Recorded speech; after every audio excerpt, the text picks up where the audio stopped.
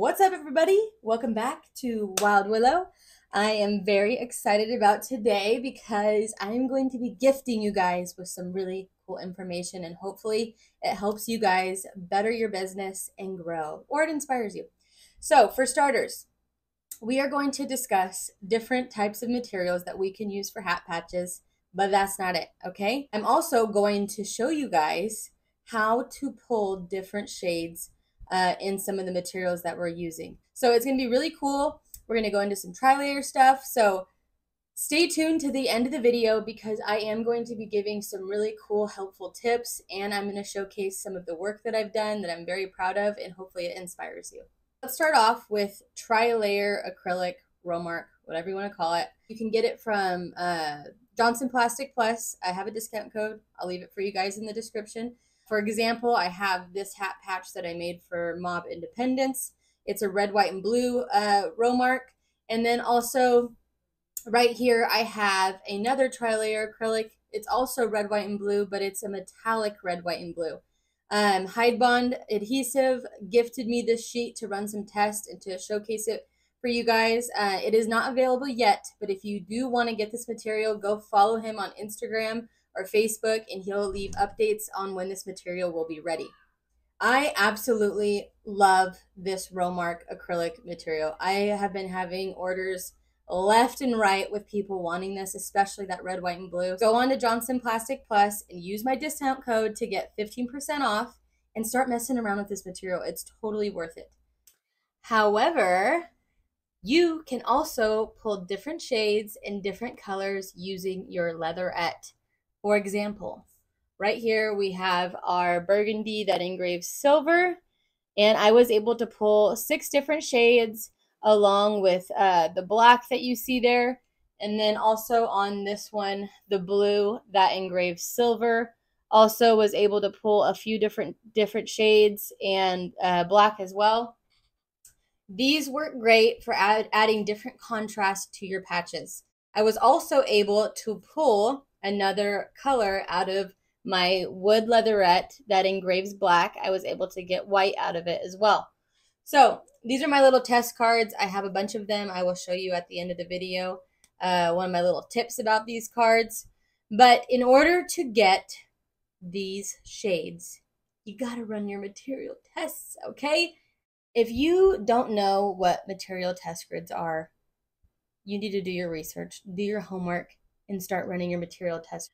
For example, right here, I have gold that engraves black, and I was able to pull a very light gold shade there, and also I was able to pull a gray.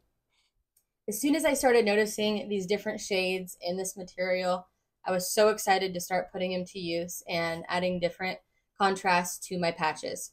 Another example, this is with Hide Bond's metallic red, white, and blue. This is with a blue top layer. I also have one that has a red top layer. But as you can see, it goes white, red, and then you have a bunch of different shades of like a light blue and then a light red. And that way, whenever you get somebody's design or their logo, and if they have different colors, this is a great way to break it up and add different shades into it. Another material to use that's probably one of the most popular ones out there is leather. And that's kind of what started this journey of different shades. Is I used to use like different shades on multi-layers for my leather to be able to pull some different colors. So I would say, honestly, the best material if you want to start practicing this would be ordering some brushed metal Romark acrylic. You can get it on Johnson Plastic Plus. Also, the leatherette that engraves silver pulls different shades. And then some of the leatherettes, like this wood one, you can also get a white and a black out of it. So definitely play around with it, have fun with it. Anytime you get some new material in, run material test grid and get some different shades. Now I want to take you guys into my shop. After we do that, I want you guys to please stay tuned to the end because I'm going to show you guys some really cool patches that I've done and give you guys some really awesome, helpful tips. And I just want to mention to you guys, so yes, I have my super fantastic, amazing CO2 Thunder laser, but I have not forgotten about you diode users out there, okay? That's where this laser comes in handy. This is the Laser Tree K1 Max. It's a 3-in-1 laser. It's a 20 watt, a 40 watt, and a 60 watt, right? Freaking crazy.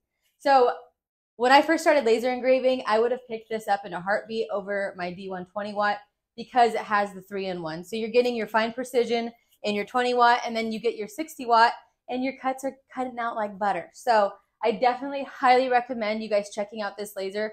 I will be going into a video down the road, getting into all the details about this laser, how it works, and reviewing it. Down below, I'll put a link for this laser and a discount code if you guys want to go check it out. So now let's get into our material test grid, but we are going to drop the settings down really low power, so that we can pull our light shades. All right, so here are 2 material tests I did. The first one, I dropped the power down to 5 and brought it all the way up to 20. There's some really cool blues in there that I would use as a filler for some contrast. And I would honestly even use some of these blues in here also, just to give it some more dimension. And then test card 2, I pulled some more really cool blues in the power range from like 20 to 25. But these are just really good ways to figure out what shades you can pull out of your material and what to use as good filler for your guys' patches. All right, so our material test is done. Now I want to go over something that I'm really excited about. I am going to be dropping Wylde Willow hats, and they will be up for sale on my Shopify account. I'll link it down below. If you guys purchase these hats, thank you so much. It means the world to me. It supports me, my family, my channel. And I just really greatly appreciate it. Okay, now I want to show you guys a couple other patches that I've done in the past that show the different shading effects. One of them being this guy. He had a jersey for like a cornhole tournament, and he wanted me to make a custom hat to match his jersey. So, and he also wanted to support my business, and he wanted me to make a Wylde Willow hat. So I went ahead and did that, and this is it right here. It is a double layer leatherette patch, and then on the top is the blue that engraves silver, and I was able to pull different shades of blue along with the black. Another one that I did is this like burgundy colored patch for a brewery. I was able to get the tooling in the back, a very light shade, so it's subtle. And I know in the beginning I was mentioning that the leatherettes that go silver, it's actually any leatherette that goes any metallic color that you're really able to pull those different shades out. For instance, like this one, this is a brown leatherette that engraves gold. And what I did is I did a light engraving of the paisley in the background, and then I did the full engraving of the letters so they're more bold. Another material that does really well with the multicolor and shading effects is the brushed gold to black and brushed copper as well. As you can see right here, I was able to get like a gray and then a light gold finish in the W and in the your. Okay, lastly, I want to show you one more that I did that I was able to pull white and black out of the leatherette. It's a wood grain leatherette, and I was able to get the white and the black. And this one turned out really good and really clean. So there's so many different options. You got to just get the material and start practicing and run your material tests, because you never know what you're going to find, and it can totally change the game for you and how you design your patches. All right, we're almost done. I just want to go over a few tips that I think you guys might like.